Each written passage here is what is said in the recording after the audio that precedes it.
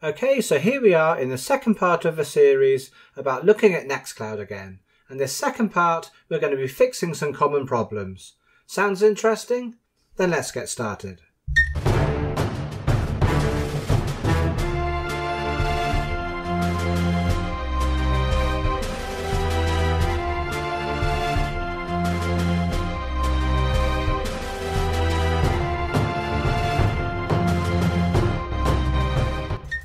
So in the last part of the video, we upgraded Nextcloud to the latest version.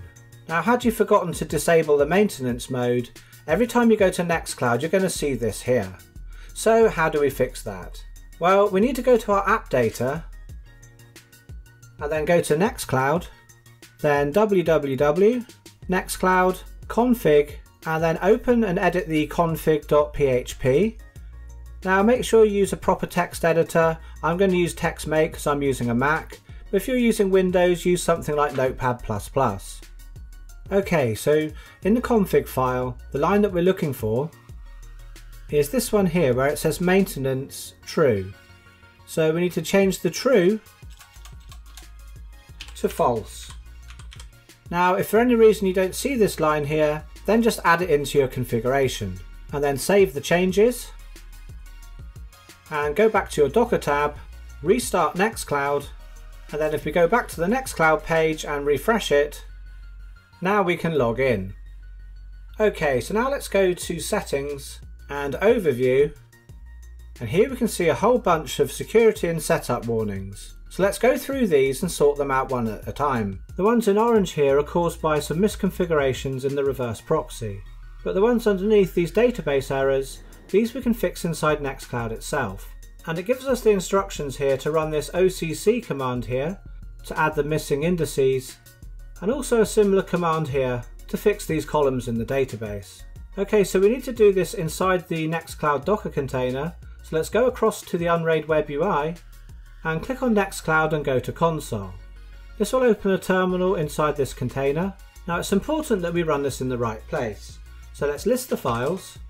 And we need to go into the config directory, so let's type cd space, then config. Again, let's list the files, and now we need to go into the www directory. And again, let's list the files, and there we can see the main Nextcloud directory, this one here. So let's change directory into there, and again, let's list the files. Now this file here is what's going to actually be running this command, but we need to run it as the user ABC. So we're going to type in the following command: sudo space -u space ABC for our user, and then // and then OCC, which is calling on this file here, and then with the command following it. This command's in the description, so you can copy and paste it in, so just hit enter. Okay, so it looks like it's not going to work, so we're going to have to actually modify this file to be executable. So let's type chmod space 777 space OCC, and now let's try running that command again. Okay, that's better, that's working now, and that's successfully done. So now let's close this window and restart Nextcloud, and then go back to this page and refresh it. And now we can see that first error is being cleared out. Now let's do the same process but running this second command here. So again, let's go back and go to a terminal window, and we're going to go back to the same folder, and let's list the files in here. So again, we're going to be running it on this file here. We don't need to actually change the permissions on this now because we've already done that. Okay, and so now I'm just going to paste in this command, very similar to the last one, and hit enter. Okay, so here it says it can take hours to do, so hopefully it's not going to. So we want to continue with the conversion, so I'm going to click yes. I mean actually type Y, not click yes. Okay, so that wasn't ours, that's lucky.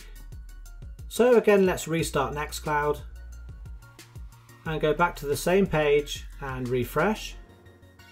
Okay, so that's good, that's all the database errors corrected. So now all we need to do is fix these two errors here, which we're going to do in our reverse proxy. Okay, so let's go to the unRAID web UI, and I'm going to stop Let's Encrypt. And now I'm going to open a file browser and go to my app data folder, and then to Let's Encrypt, and then into the Nginx folder here, and here I'm going to go to proxy confs. But before I do, let's just go back to the Nextcloud web page, and we can see here the X-frame option is not being set to same origin. Now there's two ways we can actually fix this. We can change something in this SSL config file here, and when you make any changes, always make sure you use a proper text editor. And you see we just enable this by removing the hashtag here. But I'm not actually going to do it that way. I'm going to add the same option into the local proxy configuration file. So let's go into proxy configs here and go to the Nextcloud one here. And in the server block here, you can see here that it adds the configuration from the SSL file that I just showed you. Now, because I don't want to actually change the SSL file, I'm going to add it underneath here. So I'm going to paste in this here. And again, this is in the description. Now I'm going to save the changes. And now I'm going to go back to the Docker tab. And I'm going to stop Nextcloud. And now restart Let's Encrypt. Restart Nextcloud. Now I'm going to go back to the same page on Nextcloud. And just refresh the page now.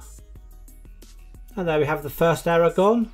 Now the second one here, the strict transport security, let's fix that now. So again, let's go back here and let's stop Nextcloud and stop Let's Encrypt and go back to the same configuration file and edit it again. And now under this line, I'm going to paste in this here. Again, this is in the description, and I'm going to save the changes, and we can close this now. And let's start up Let's Encrypt and start up Nextcloud. And we'll go back to the same page in the Nextcloud web UI and refresh the page. Okay, great, all checks passed.